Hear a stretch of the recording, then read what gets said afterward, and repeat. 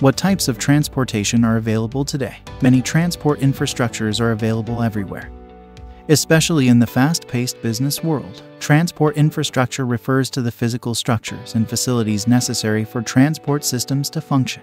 It includes things like roads, railways, airports, and ports. Transport infrastructure is a vital part of any transport system and plays a crucial role in determining the efficiency and capacity of a transport system. Trucking and freight transportation is the transport of goods from one location to another. It can be done by various means, including cars, trucks, trains, planes, and ships. There are also relevant job offers with higher wages in this industry. Public transport is transport that the government provides for the use of the public. It includes things like buses, trains, and planes. A year earlier, only 25% of the population used public transport, but that has changed over the past few years as public transport has become more popular. Private transport is transport that is not provided by the government and is instead provided by private individuals or companies. It includes things like cars, bikes, and boats. The effectiveness of transport also depends on the mode of transport. The type of transport best for you will depend on your individual needs and circumstances.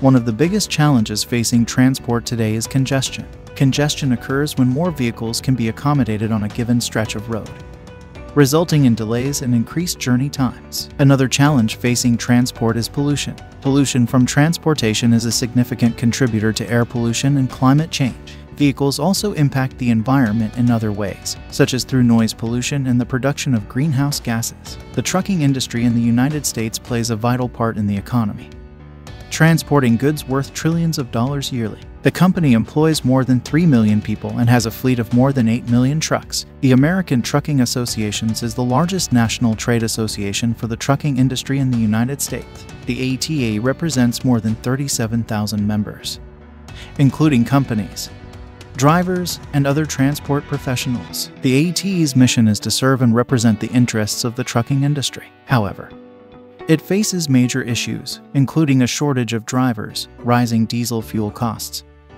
rising maintenance costs, and increased regulation. The lack of drivers has become one of the significant issues in the trucking and freight industry. Because of this, drivers pushed for changes to the federal hours of service in 2020. You can check out our previous post to learn more about the other transportation available.